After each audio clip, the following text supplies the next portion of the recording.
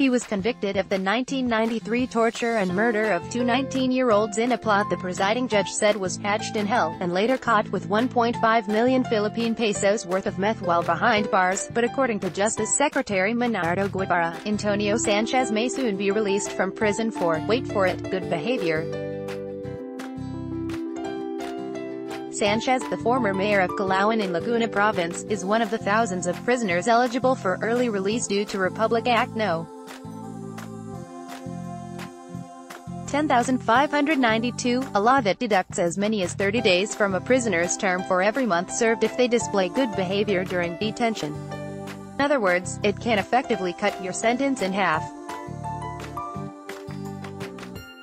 We're not entirely sure what constitutes good behavior, though we're guessing the whole getting caught with a huge amount of drugs thing, it was hidden inside a statue of the Virgin Mary, probably doesn't qualify. Oddly, we've been unable to find any reports of Sanchez having any additional time added to his sentence for that bust inside the prison.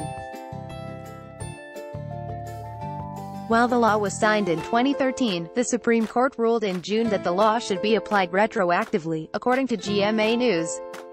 Bureau of Corrections (Bucor) spokesperson Sonny Del Rosario told the Manila Bulletin that if you count up the good behavior days that Sanchez is due, the convicted felon has effectively already served 49 years in the new Bilibid prison in Muntinlupa City. Del Rosario did not say, however, when Sanchez will be released. So about those murders. Sanchez became notorious in the Philippines with the 1993 killing of two University of the Philippines Los Baños (UPLB) students, Eileen Sarmenta and her boyfriend, Alan Gomez. The two were abducted by Sanchez's men in Los Baños with the intent of presenting Eileen as a gift to the mayor.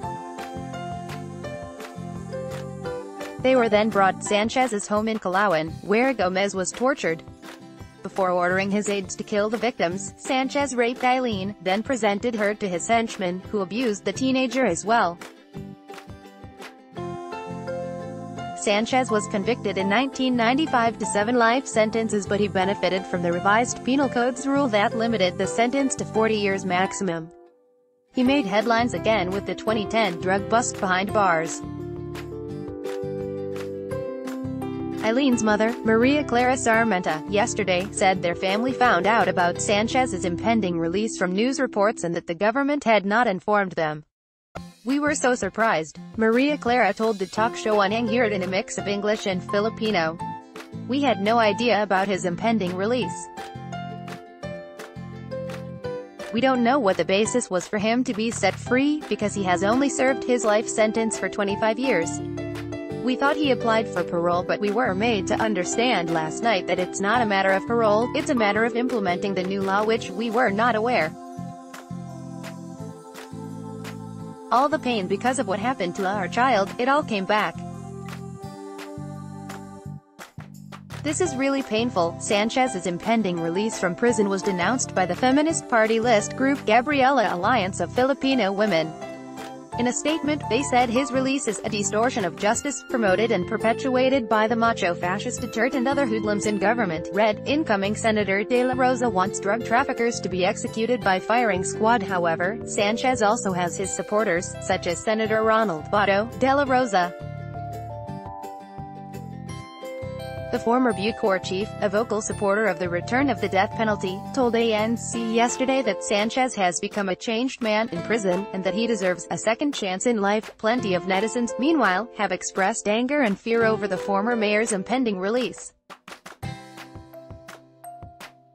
As of writing, a petition is even making the rounds online which asks the government to have the former mayor serve all 7 of his life sentences.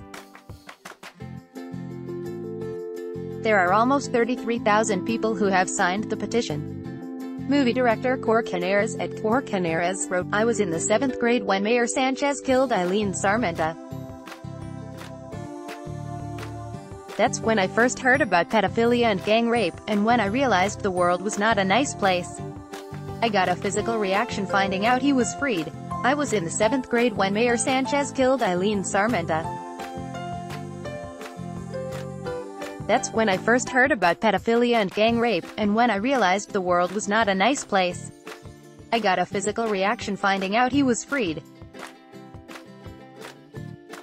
Corcanares at Corcanares, August 22, 2019, seeking no to Sanchez's release. That beast deserves to rot in jail for the rest of his horrible existence and burn in hell thereafter, wrote at Dromagpante. I just read the full text of the case against the ex-mayor of Calauan. Fucking no to Sanchez's release.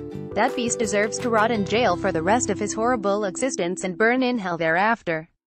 Donna Wright-ECTL, at Dromagpante, August 22, 2019 wrote singer and theater actress Bituin Escalante. I was in my freshman year in UPLB when Eileen Sarmenta and Alan Gomez were abducted, dehumanized and murdered. This case was one of the few times our justice system actually worked, and now these new monsters in government seek to reverse that. I was in my freshman year in UPLB when Eileen Sarmenta and Alan Gomez were abducted, dehumanized and murdered. This case was one of the few times our justice system actually worked, and now these new monsters in government seek to reverse that. Why not? Bato says rape slay convict Sanchez deserves second chance. Amita Bato, pic.twitter.com/c5ituneage, says blah blah blah, August 22, 2019. What are your thoughts about Sanchez's impending release? Tell us by leaving a comment below or tweeting to @CoconutsManila. Let's block ads. Why?